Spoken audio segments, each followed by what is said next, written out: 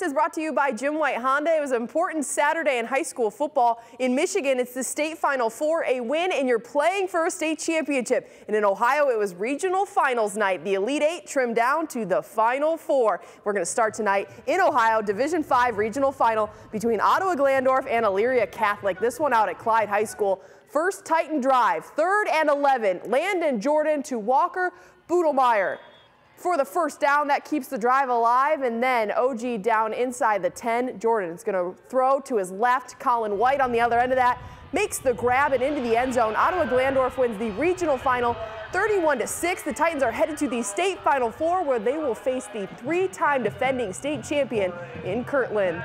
And in Division VI, Liberty Center coming off a huge upset win over Archbold. Tonight they're facing Carey, who's number 8 in Ohio. Tigers weren't intimidated early. Marched down the field here on their opening drive. Zane Zeitler keeps it. Liberty Center had an early 7-0 lead, but Carey answered right back. They just kept coming.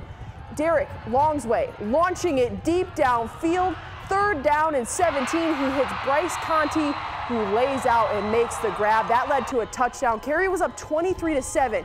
And then the fourth quarter, they put it away here. Jordan Vallejo, 6'1", 265, a human wrecking ball. And for the first time since 1994, Carey wins the regional title 31-7. Started in January. A lot of these seniors started in the weight room with me in January, and it's been a long road.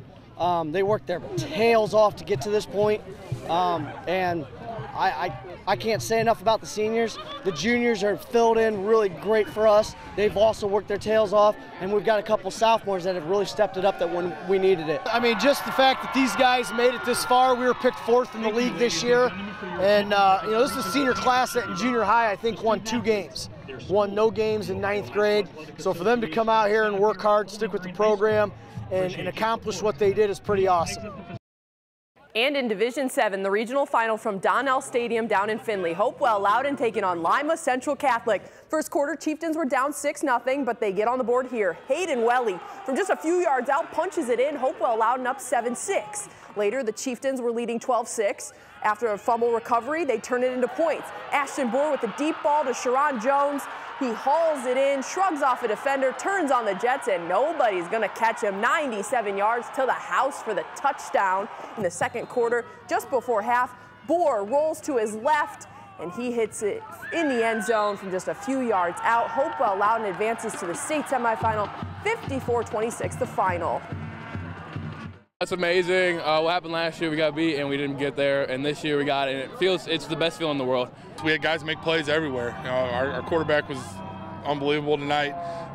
You know, Sharon and Devin Falder made great plays as receivers, and then we wore them down. That's what we do. Just how hard all the seniors have worked. Our 16 seniors, our O-line, and all of our wide receivers, you know, we've all worked hard all offseason. Now up in Michigan, Whiteford playing in the Division VIII state semifinal at Adrian College against Hudson.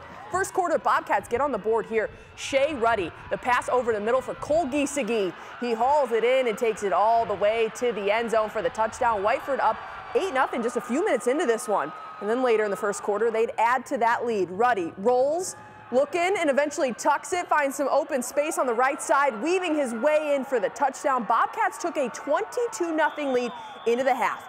In the second half, Hudson makes a push. Here, this touchdown, part of 28 unanswered points for the Tigers. They take a 28-22 lead. Whiteford put together a good drive in the closing seconds, but in the red zone, on 4th down, Ruddy keeps it. He is short of the first down. Whiteford loses a heartbreaker in the state semifinal, 28-22.